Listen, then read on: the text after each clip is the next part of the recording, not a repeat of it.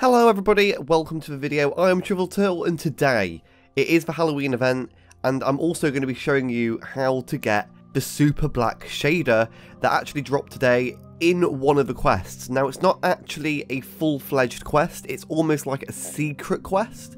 So what you want to do to start this off is get a tiny box of raisins.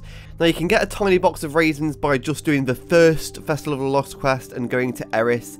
Instead of candy, she'll give you a tiny box of raisins.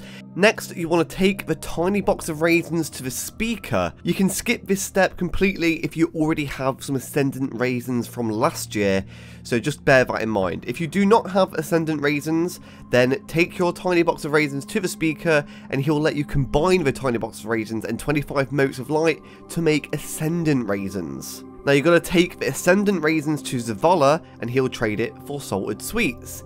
And then you've got to take the salted sweets to the Cryptarch and he'll give you a winged chew. Then you've got to take that winged chew to Amanda Holiday and she'll give you splice drops. And then those splice drops you're going to take to Cade 6 and he'll trade it for unchocolate. And then you're going to take that unchocolate to Eris Morn and then she'll give you a bag of treats. Now this isn't an ordinary bag of treats because as soon as you open it you'll realise you'll be getting the Superblack Shader and some celery.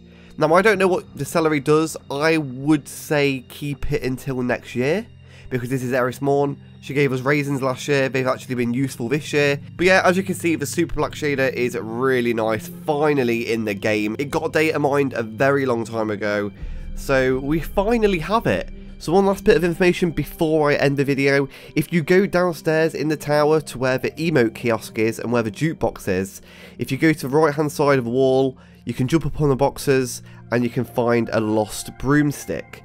Now this is actually a sparrow. If you go to sparrow inventory, you put it on, it's a really cool sparrow. However, this will expire at the end of the event, which really sucks. In fact, I think there's actually a petition on Reddit at the moment to keep it in the game. So yeah, you can go sign that if you want. So if you did find this video helpful at all, please do drop a like below, subscribe, all that jazz, and I will see you in my next video. Goodbye, Guardians.